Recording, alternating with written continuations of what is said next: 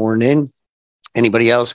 I was talking to one of my coaches and how the engagement of you guys on here really impacts us. I was listening also to John Maxwell, and that we feed when we have these conversations off of Zoom and webinars because we're not in a physical setting. And so thank you for all those that leave comments. I do appreciate it. And thank you for being on here this morning. So let's get ourselves started here. My name is Brock Zevan. I am, a life coach, business coach. I'm a real estate agent and a dad. So we got to do the dad thing this morning. Brielle had her first day of 5th grade. And then Bryce he moved up as well because both of them just had their birthday. So Bryce moved up to a new classroom. So he had his first day in a new classroom. Brielle wanted nothing to do with me. I actually rolled down my window to say hi to a couple teachers, and she told me to roll up my window, turn down the music. Dad had stopped talking to people. And Bryce, not so good. He cried. It wasn't a very good morning. The worst thing is when you have to leave your child and he is crying. So had that morning today. So kind of rejuvenate and get myself started. So part of me wanted to talk about personalities of all the unique drivers out there today, because I saw a lot of interesting moves, interesting traffic. It was just, but I'm not going from it. I'm going to talk about my new book. So I read 10 pages every single day. I actually just finished putting together my morning routine. I know some of you asked me for it, but I want to make sure it looked professional. I want to make sure there was something that you can use. And so I just finished it. So we're going to be pushing that out here very shortly. And part of my morning routine is I read 10 pages every day. I'm going on book number, it was either 69 or 70. And so I've been doing it for almost 18 months, and that's where it got me. So I just finished Atomic Habits. And so I was trying to decide between the book, Your Next 5 Moves, and Christian was the one that got this to me, or my other book was Failing Forward with John Maxwell. Well, I ended up going Failing Forward because I like to look at what's going on in my life. And so I'm coming into a lot of roadblocks, a lot of challenges. And so I thought Failing Forward would be a better book for me. And so when I do some of my morning conversations, I like to find books or what I'm reading to be able to share with you. And so one of the cool things that I've learned when I study the book, I actually YouTube it. I find out how the author created the book. And ironically, why I talked about how we feed off of our engagements or speaking opportunities that we have with people like you guys and different events that I speak at, is that's when books come into play. That's when our conversations or topic come into play because our audience helps us. And so the book Failing Forward was when John Maxwell, the title of his theme at the time period was Failure is Not Final. Well, then as he was speaking, ironically, like sometimes Wendy's like, well, what are you going to talk about? I'm like, I don't know. Sometimes I just say a prayer before and it just comes out of my mouth and I don't even know sometimes. And so that's what happened to him it was failure is not final. And then he ended up saying Failing Forward. And the whole audience was like, wow. And he's like, I'm on to something here. So that's how the book was started. Failing Forward was ironically, spontaneously in one of his speaking engagements. That's how it came into play. So I thought that was really cool. And as I was reading it, he talks about how success and failure are enemies. And then in reality, when he dove deeper into it, I say to people many, many times, and he actually did a study that majority of all successful people failed. And he was like, seems like there's something onto it. So he created a formula, a cycle to say, on how to be successful. And so that was my title today, was How to Become Successful, was me sharing with you the cycle of success. And for those that are able to write down on a piece of paper, this was the things that I wrote down this morning. The first thing that happens in failure, in the success cycle, is you first test something. You test out what you're going to try. You create it inside your brain. You can create it inside your mind. And then you go out and you test it. Then you find out whether it was successful or not. And sometimes people say that if you tried it and you did it and you nailed it on the first time, then that probably your goal, your challenge wasn't as how would I say, as challenging as you need it to be. Okay. So Karen, when I went back and I was like, that was something that was really good there. So I was like, the first one was, I got to test something. If I quickly do it, maybe it wasn't challenging enough. So Chris, then I go to the second one and it says number 2 is fail. Because if you achieve success, then you got to go to fail. Okay. So the number 2 is you fail at it. Well, once you get past that failure, I don't know if you're like this, but when I fail at something or something doesn't go my way, I go to the second step. And Amy, the third step is, what did I learn? What did I learn from this situation on what we got going on? So then I say, okay, I test something. I see if I failed at it. And then I learn from it. Okay. And then once I learned from whatever the situation took place, I said, okay, well, that makes sense. I see where I could have done better. And then what I do is I go back, Claudia, and I say, how can I improve this situation? How can I improve what just happened to me? What can I take from what I've learned? All right, that makes sense. Now, how can I improve that situation? What steps can I do to be better at that? And then here's the hardest part. The 5th step, right? And when I look at this, Taylor, and it reminded me of some of our conversations, what you have to do is you actually have to start back from the beginning again, and you got to go back in and re-enter that cycle, re-enter that same challenge, that same vision, that same thing. Kind of like a for sale by owner, kind of those expired, some of those calls that we don't want to make, some of those conversations that we don't want to have. And you go back into it and you be like, okay, well, this time, what I've learned from my failure is if I improve from this specific performance, then that way I have a better chance of being successful because my experience have taught me this and how to improve.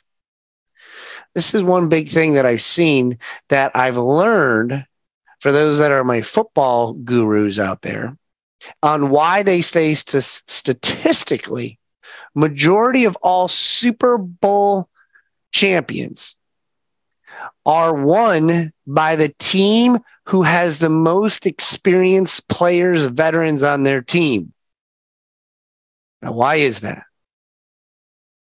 Well, that's because they have learned, they have failed, they have improved, and then they got themselves back into it. So they know some of their expectations based off their experiences.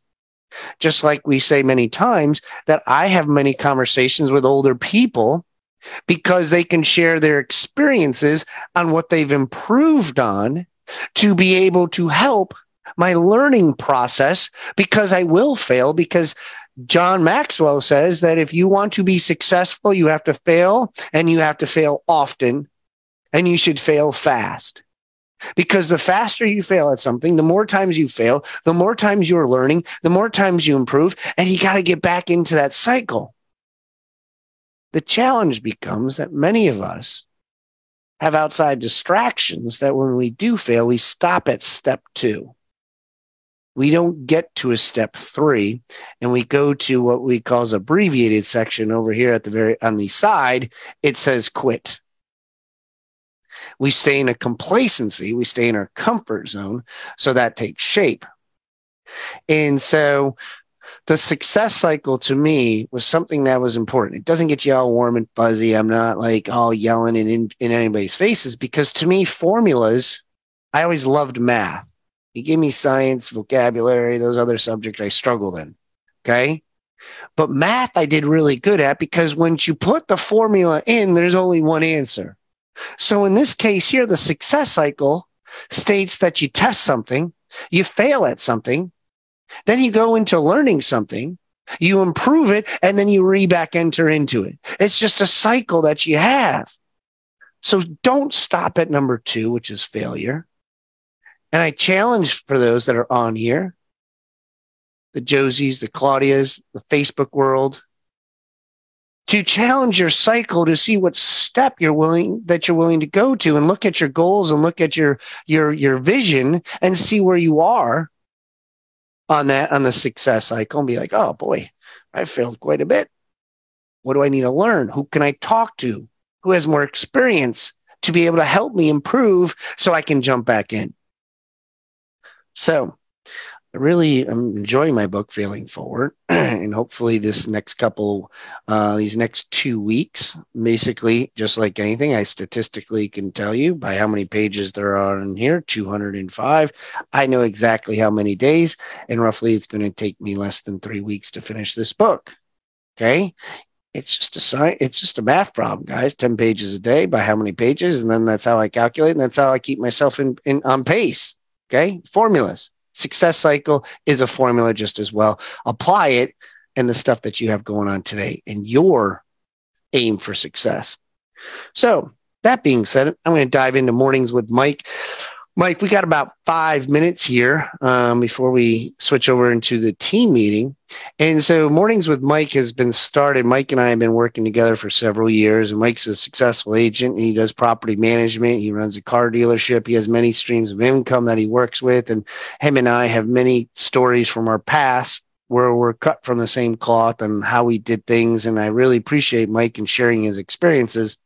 And so this past weekend, we had each an experience in reference to getting a house under contract that were very similar in prices. And him and I just started going and be like, well, what was the difference here? What did you do here? And how did this come into play for you? And so we had all these conversations of like, what's the difference?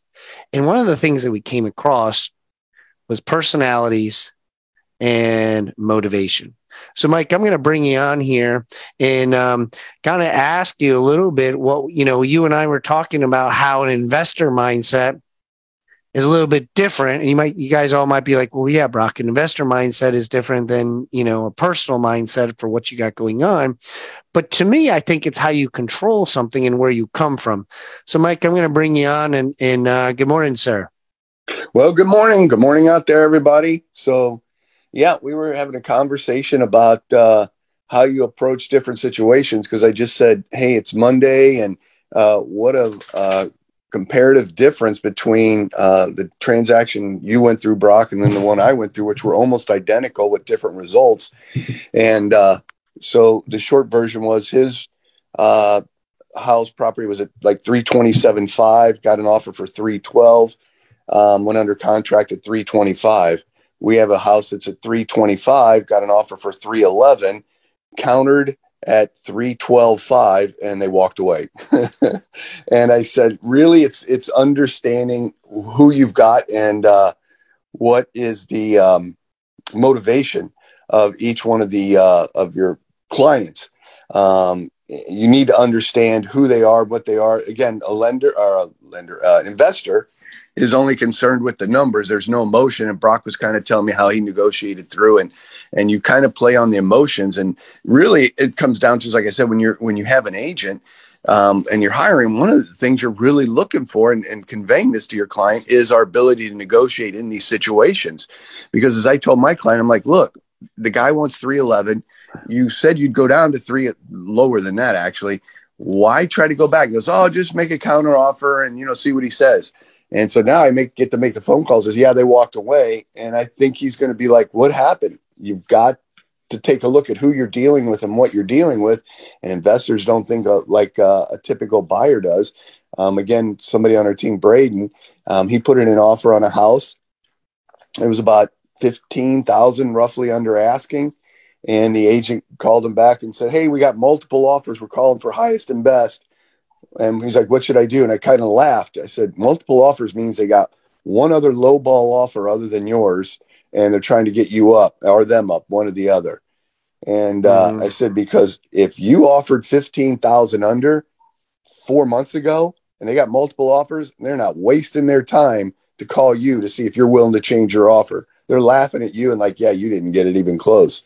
So you have to know the situation you're dealing with, the mood of the market, so to speak, manage your clients, whether it's a seller or buyer's expectations, and really understand what you're dealing with. And again, I've got a set of buyers. They're first-time home buyers. I was telling this to Brock, and they're in that mindset, which I'm like flashback of pre-COVID, that we'll go out and look at a house, and she fell in love with it. And he was like, well, I like it too. I think we can get 15,000 under. And I said, well, we can offer whatever you want, but here's the numbers. Here's where it works. This house is going to sell at this price. It was priced right. Well, we just really want to get a deal. And I was like, wow, this is just like a flashback out of the script. And again, it's like, okay. And I had the conversations with them, but now it's going to be like, okay, we have to lose 1 or 2 or 3 or 5 houses. Then you'll come back around to, okay, listening to me. So today's lesson that I said I would take away from this and learn is understanding who your client is, managing their expectations, but at the same time, you work for them. You got to do what they say. And then you got to find a way to say, I told you so. I told you it's 311. Why ask for 1,500 back? Take the deal. Because here's why. They put 3,000 in due diligence. I'm like, good Lord, you just lost 3,000 in due diligence, even if the deal wouldn't have closed because you wanted 1,500 more. Or you're a first-time home buyer, and now you want to try and get 15, 20, 25,000 under asking just because you want a really good deal. Okay, we'll go back to that script where, okay, after you lose 4, 5, or 6, maybe you'll listen to me. So it's that's my takeaway for this week. Yeah. Well, couldn't have said it better. When you're managing expectations of people. Good morning, Pat. And when we're doing this, guys, and Mike and I was like, he was asking me like, well, what did you say? How did this come into play? Because we were at 327 and they came in at 312. And how did you get them to 325? At the same anecdote, I have a seller who's like scared out of their mind because we already just lost a deal. And so he's like, Brock, you better not lose it. And I was just like, well, I mean, obviously I don't want to lose it either, but at the same token, I got to let this buyer know that he can't come down. Like, well, I guess he can come down, but in my mind, I'm like, what are you doing? 312? Come on now. And so my mindset was this. And so here's the question that I asked him. I said, and for those that really are negotiating and you want to become a strong negotiator, the question in the moment, because when I asked this question at the listing table, time has developed, situations have happened, and their answer is going to be different from when I do it at the listing presentation to when I'm in negotiations. And I said, Mr. and Mrs. Seller, what price point you willing to go to today? Okay. I'm going to say it again because that sets the stage in what I can negotiate and what I can do. Because if my conversation does go south, when my client says to me, Brock, I'm a little nervous, I don't want you to lose this deal. So now I come from a scarcity seller. See, I come from an abundant mindset because I'm like, well, I'll make it work. I'll figure out a way. Can there be scarce? Can there be a way to lose? Yeah, absolutely. Okay, so my abundant mindset says, okay, Mr. and Mrs. Seller, I understand that. And I don't want to scare them away either because you don't make any money and I don't make any money. So let me ask you this question. What price point are you willing to go to today? What's your bottom line number today? Do you think, everybody, give me a thumbs up or tell me if you agree. Do you think it changed from when I went to my listing presentation 2 months ago to today? How many of you would agree that number changed? Yeah. Okay. Think about that. Time has a way of making change. So wouldn't you guys agree that when that situation, that question comes into play, it's a lot different now when I have that conversation? Okay, I got it. So I can get to that. So when I call my buyer agent and I have a conversation with, notice that I said the word call. Okay. I'm going to end this here shortly. Notice I said the word call, Josie. Okay. I didn't say text them back. I didn't say email. I said I called her back because I don't want to lose out on the deal, but I need to earn more money for my client. Not only did I come from an abundant mindset of telling her, hey, I just want to let you know we do have another showing. Okay. I also want to let them know, Claudia, that I have 4 open houses coming up this weekend. Oh boy. I didn't know about that. Of course he didn't because I didn't put in MLS yet, but that's typically what we do. We got 4 open houses coming in. Okay. Adding that scarcity to the buyer. And I said to her, listen, I got to be at 325. My client just lost a deal at 330. I'm at 327. I also know it when I dropped this price to possibly 325. I just took a look at the target market analysis and I got 27 buyers waiting between 300 and 324. Oh my goodness, Brock, I did not know that. Okay, let me go call my client.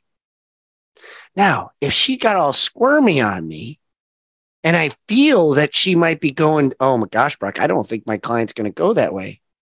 So, Karen, when I have that conversation and I feel it in that tonality, that's why I say, call. I say, listen, I can possibly work with you. 325 is what they're saying, but I do know I have a little bit more room, but you're going to have to come back with something better.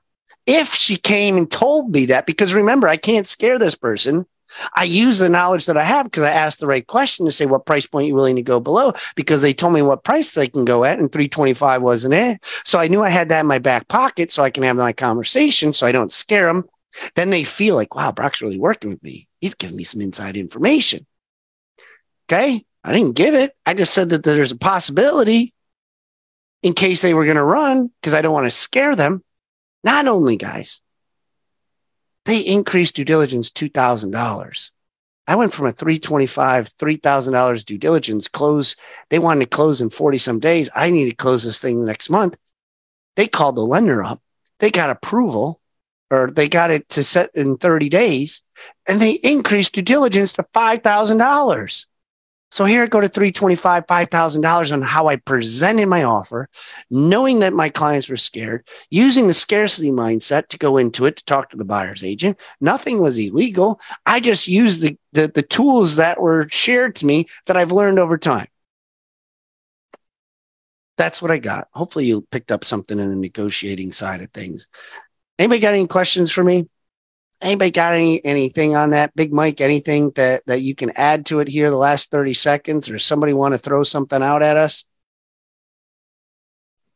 No, I think you covered it from my end. I agree with everything you said. So, no, with you. Cool, man. Anybody else got anything they want to add or say? You good? People like it, don't like it? Hell, Brock, we're just trying to find a house to sell. I don't know. Guys, there's opportunities out there. I was working on a commercial deal. I said, why would you say that? Well, I don't know. That's what I thought. I said, do you even know that that's the number? Well, no. Well, then ask him what number will make you feel comfortable with my offer. Put the ball back in people's courts, guys. When you negotiate, stop giving out like assumptions. Okay? Use questions to help get answers, and don't do it texting and email. It drives me insane when people do that. I'm pretty sure if you were going to get engaged, you wouldn't send a text message to the significant other that you want to get engaged to. Okay. They're going to go tell you to fly a kite. Keep that mindset. It's the biggest thing in your life. You're going to get engaged. They're selling the biggest thing. They're buying the biggest thing. Pick up the phone, guys. Makes a world of difference. And guess what? As soon as I got it, I said, hey, do you mind filling out a Google review on how I negotiated with you? Brock, we would love to. We had no idea we could do this. It's a perfect time to get Google reviews. I had 3 Google reviews when I started this year. I just got, I think, 52 now. Asking people, hey, could you do this for me? I need a favor. All right. I'm done. Anybody got anything? I'm ready to move on. Great stuff. Guys, if you liked it, send me a heart, send me a like. Appreciate all the engagement getting back to you. It is the end of the month. It is a new week, a new opportunity to be able to find some business and to be able to find something. You got to pick up the phone. You got to have conversations with people. That's what it's all about. Knowing the right questions to ask. Pat, you have a phenomenal day. In the real estate or in the Zoom world, we are staying here in Facebook world. If you want to listen in more and more about what I do during my day, you want to listen more to what some of these other agents do and have more conversations with us and engage, come to Zoom, come to that side of things. So that way you could talk to us and we can also see your smiling faces. I always like to get the videos going. So great stuff. If you have questions for me, you can always text me or send me a personal direct message on Facebook world. Facebook world, we will see you tomorrow at 8:15. Excited to have you.